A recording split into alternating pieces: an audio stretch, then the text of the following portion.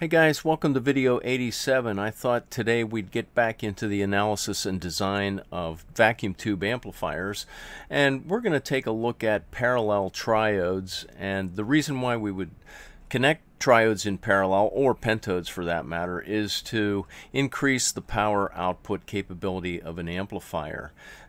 Basically, if you connect two triodes or pentodes in parallel, you can double the power output of the amplifier. And we're going to take a look at the Class A transformer coupled power amplifier today. And on the left hand side, we've got the typical circuit that we would use to implement this amplifier. And on the right, we've got a parallel connection of two triodes that we'll use to double the output power of this amplifier.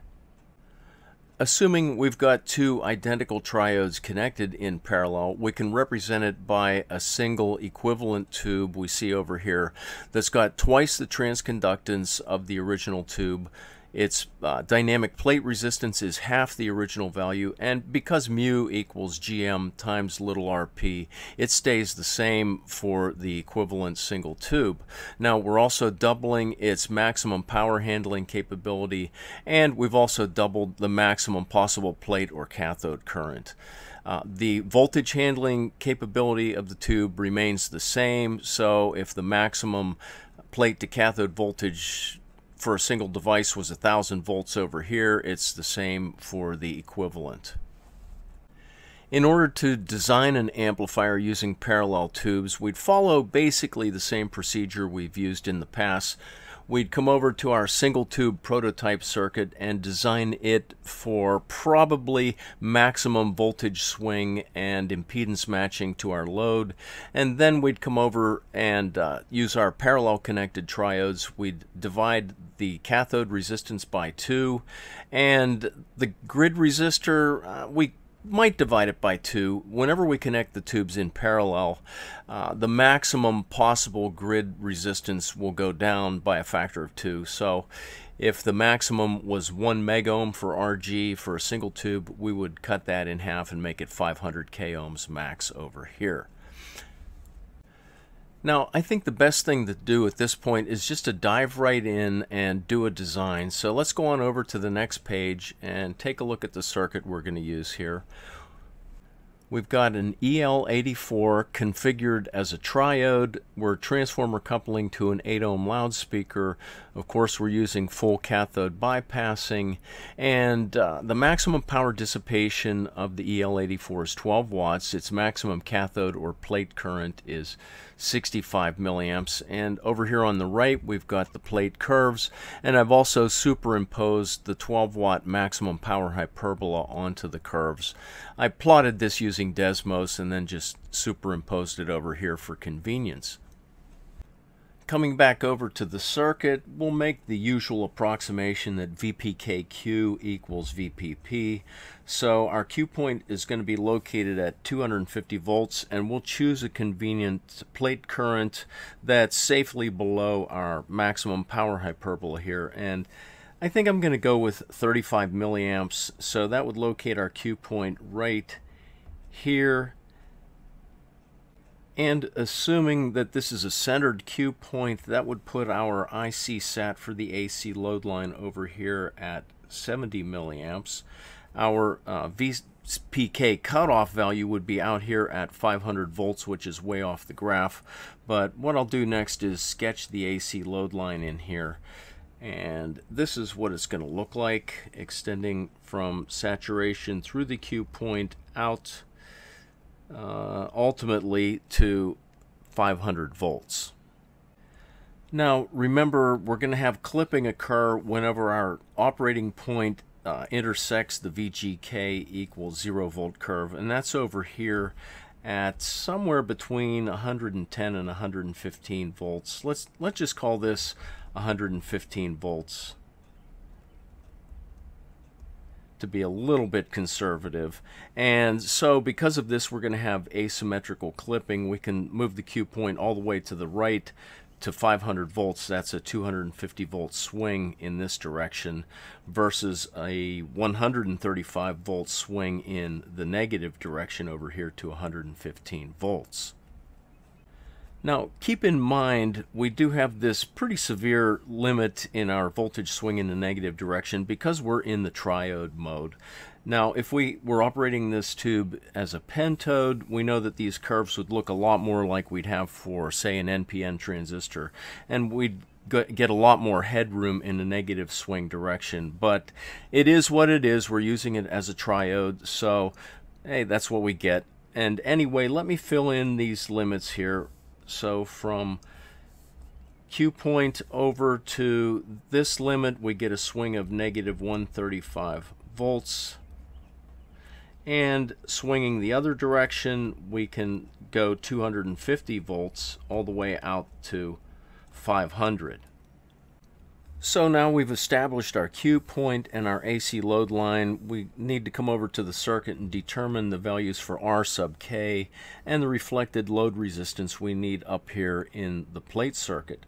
So starting with R sub K, we need to come back to the curves and estimate what the grid voltage is here that gives us this Q point. And just kind of eyeballing things here, it looks like about negative 9 volts. So we'll assume that V sub GK is negative 9 volts. Then we can find the cathode resistor R sub K by using RK equals negative VGK over I sub PQ. So we've got 9 volts divided by 35 milliamps, and that gives us a cathode resistor of 257 ohms.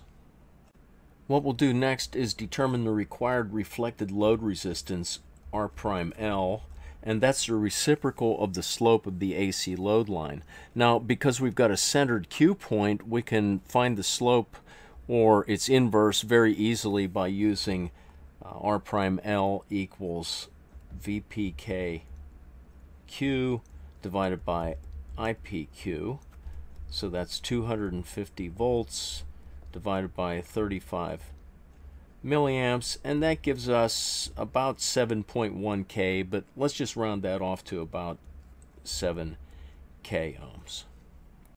Now, the only things left to do on this circuit are to determine the value for R sub G, and we'd probably use maybe 470 K ohms on this circuit. And for the coupling and bypass caps, well, we've already got 0.1 microfarads here. That'll work well.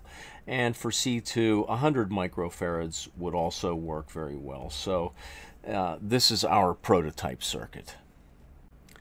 Based on the values we got here, if we were to build this circuit and use a transformer that reflects 8 ohms over to 7,000 on the primary, I'll leave it to you guys to show that the maximum unclipped output power we'd get here, PO max, would be about 1.25 watts RMS.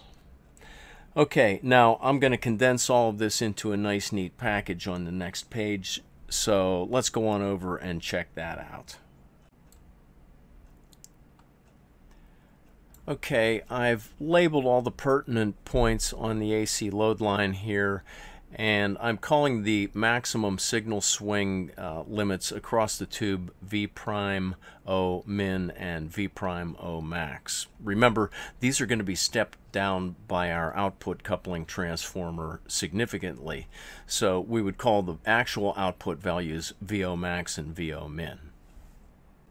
And also notice that I've got the parameters for the tube over here as well. Transconductance 8 millimos, dynamic plate resistance 1.43 k ohms, and mu is 11.4. And those are based on estimates using our Q point location here. All right, now let's go on over to the next page and look at the actual circuit we're going to be working with. What we've got is the new cathode resistor that's approximately equal to the original cathode resistor divided by 2. We had RK of, what was it, 257 ohms. So 257 divided by 2 is about 130. And this resistor is going to be dissipating around half a watt of power, so using a 1 watt resistor in here will work okay. Coming over here to the grid resistor, cutting that in half to about 220K gives us pretty good high input resistance and doesn't put us anywhere near the limit for the maximum value here. Now, assuming the tubes are matched, we're going to bias each of them up for 35 milliamps, so we've got a total plate current of 70 milliamps through the primary of T1. That means we have to find a transformer here that will handle a DC current of 70 milliamps, and it's going to step the 8 ohm speaker impedance up to 3.5k ohms. Now that's half of the resistance we used for a single tube, right? So we're dividing R prime L by 2 when we connect these tubes in parallel. All right, and I looked online and I found a transformer that'll work perfectly here. It's the EdCore GXSE 10-3.5K. It will give us a reflected load resistance of 3.5k ohms with an 8 ohm load, and it's capable of handling 80 milliamps DC, so it'll work just fine here. Our tube parameters are given over here, and we've doubled transconductance to 16 millimos. We've cut the dynamic plate resistance in half to 715 ohms, and the mu is constant at 11.4. Now, over here, I've got the equation for the reflected load resistance for a transformer. R prime L is RL times NP over NS squared. We're going to solve this for NP over NS to get the turns ratio of the transformer, and that's shown over here. Going through the algebra and plugging in our numbers, we end up with a turns ratio of 21:1. So whatever happens over here on the primary, voltage-wise, gets stepped down by a factor of 21 here at the secondary. Now, our small signal effective plate resistance, R prime P, is the dynamic plate resistance of the composite tube, 715 ohms, in parallel with our reflected load resistance, 3.5k ohms, and that works out to be 594 ohms. Now, A prime V magnitude is the effective gain of the composite tube from plate to grid, and that's just GM times R prime P. So 16 millimos times 594 ohms is a gain of 9.5 on the tube. That means whatever signal comes in here is amplified by a factor of 9.5 over here. Now, it has to be less than 11.4, and it is 9.5, so everything looks good. That's just kind of a sanity check. We have to have a number here that's less than or equal to the mu of the tube. All right, now our actual voltage gain is stepped down by the reciprocal of the turns ratio, so it's going to be A prime V times NS over NP. So 9.5 times 1 over 21 is an overall gain of 0.45. So that means if we put in 1 volt peak to peak over here, we'd get out 0.45 volts peak to peak over here across the speaker. Now let's come over and take a look at our voltage limits here. Whenever we parallel tubes, we don't change the voltage values on the horizontal axis of the AC load line. What we're doing is doubling the current values, so none of this stuff changes. We still have a V prime O max, that is a maximum positive voltage swing on the plate of 250 volts, and that's going to be stepped down by NS over NP, so that gives us a maximum positive swing before clipping of 12 volts. V prime O min is still negative 135 volts. That means our plate can swing negative 135 volts, and that is also stepped down. So our maximum negative output before clipping is negative 6.4 volts, and based on these values we use the lesser of these two, so our PO max is VO min squared divided by RL, 6.4 squared over 8 is a peak power output of 5.1 watts, and RMS, we just divide that by 2 for 2.6 watts RMS maximum unclipped output. Now, I probably went through this design and analysis a little bit fast, but we've done this numerous times before, and if you want to review on the basics of the analysis and design of these amplifiers, go back and look at videos 76 and 77, and if you want to review on how to derive your tube parameters from the plate curves, go back and check out video 68. And there's one last thing I want to point out before we go for today, and that is I'm using a simplified schematic here on this page just to reduce the clutter. These are still EL84s, but I'm not showing the screen grids connected up to the plates just to reduce clutter. And of course the suppressor grids aren't shown because they're connected internally down here to the cathodes. Remember, we really do have to make this connection of G2 up to the plate, however. Okay, and that pretty much wraps it up for today's video.